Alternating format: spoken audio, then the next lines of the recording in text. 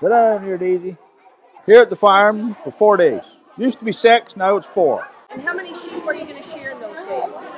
41 sheep over 4 days. And how long does it take you to shear a sheep? It takes about 3 to 4 minutes. Dad sheared sheep years ago with that hand crank thing behind me there. It took 2 people to turn the job. He sheared in the township, and now I'm all over Eastern Ontario. So what happens if a sheep doesn't get sheared then every year? Nature takes its toll.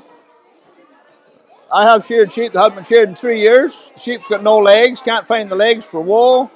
If that sheep gets chased, the party's over. She'll usually kick the bucket.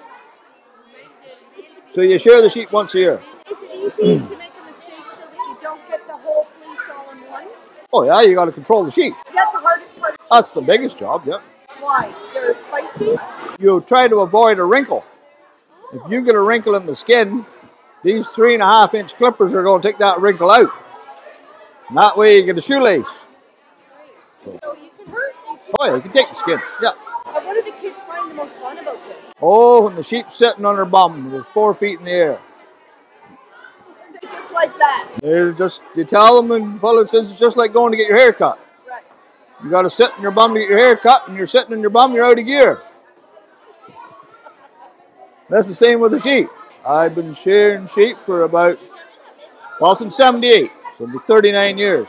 You must like it if you've been doing it for darn near 40 years. Some people golf, I shear sheep.